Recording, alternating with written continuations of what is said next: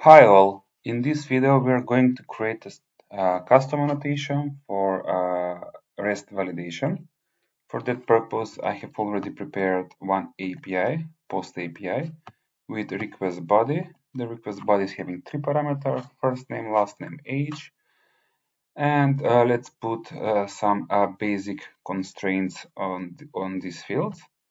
So first thing I need to do is to add a new dependency. The dependency is Spring Boot starter validation. Let me add it. Spring Boot starter validation. And the group is org.springframework.boot. So we have this dependency. Let's update the request detail with some basic validation. So we will add not blank for first name, not blank for last name, and not null for age. And we need also to add annotation on the request detail validated. So basically these constraints to be validated. Let's start the application. So application is started. So we can see we are only logging the request detail and returning 200. Okay, let's delete the log and do a request. I will add age 5. So I have 200. Okay, you can see the detail is logged. I will try now to add for age like now.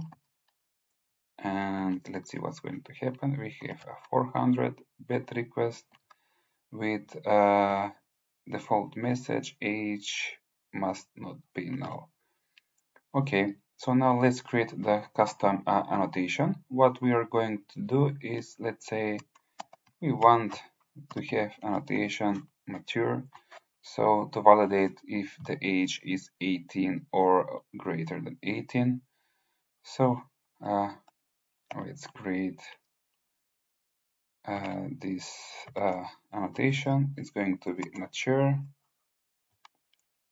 It's going to be defined interface. Let's first put some annotation on here. So we have first a target that basically we're going to specify that it will be field and parameter. Also, let's add the retention. Retention will be runtime. Yes. What we need also to do, let's add the constraint validation, where we are going to define by which class will be this annotation validated. Let's say mature validator dot class. I will create later this. Let's add this documented annotation, and let's put some fields like string message. This will be the error message. Let's add like default age must be greater than 17, so 18 or above. Let's write the group of constraints.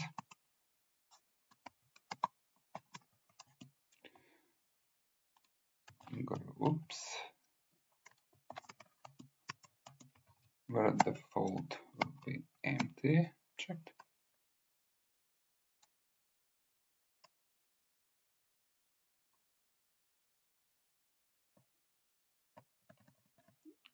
Like this. And we have also to define the payload. So basically, if we have additional information about the annotation, so we will add that extends payload. payload and default. We are going again to add this. So we have defined the annotation. Let's implement now the validator.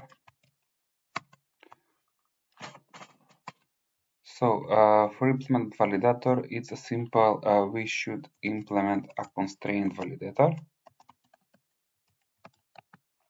That is basically this, and what we need to specify here first is the interface. Yeah. After that should be the value. So we need to implement, so is valid. So what we need to check, let's type this age. We need to check to return if age is greater than 17. So this is what we need to do. So we can add more business logic here. Let's now import the annotation here and restart the project.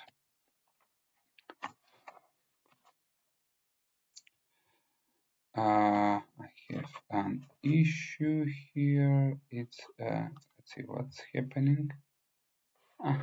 We need to provide like okay. So let's write the project. So we started. So with now we will have 500. It's something. Oh, now we have an exception here. So age like int value from null. Okay, we can resolve that. And what we can do here is add a 5, so we'll have a bed request. So the bed request for this is saying age must be greater than 17. So let's try with 18. And now we have 200, okay.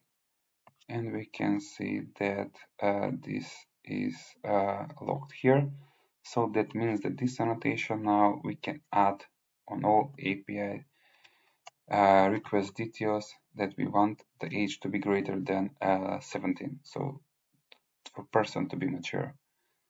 Thank you for watching the video and see you soon. Bye bye.